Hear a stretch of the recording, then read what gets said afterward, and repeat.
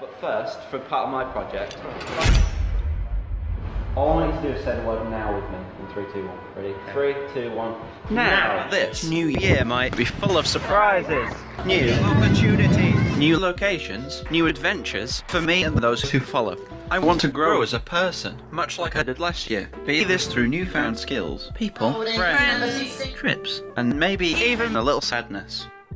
We learn from these attributes and improve ourselves. This part of my project was inspired by Sammy Paul, and I think it's important to be creative like this. Branch out your name, your persona, your gifts, and one day it will come full circle. I hope not even one day during this year I get to meet my idols. Not only to be in their presence and have myself known, but to learn things from them. I want to travel more and broaden my expectations of what I can accomplish. Whether or not I come out of this year feeling the same or as a vastly progressed person, I want to experience it for what it is. What I and my friends and family can be and do. This part of my project was very hard to get right, as I might be wasting my word count. Oops, I wish to be the best me I can be. I will have doubts, but I will learn. Hopefully it just won't take me as long.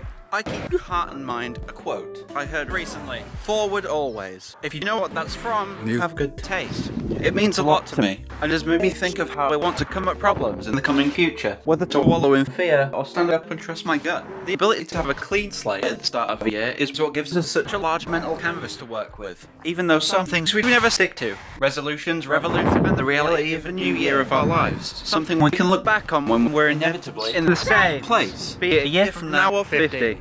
I'm ready to become who I want to be. And who knows, maybe I might be full of surprises. Now it's 2019, taking these off, hurts my eyes. Big thanks to Sammy Paul for inspiring me to do this sort of word a day thing. Quite a bit of a pain, but I'm glad that I got you on it. It's good. It really hurts my eyes.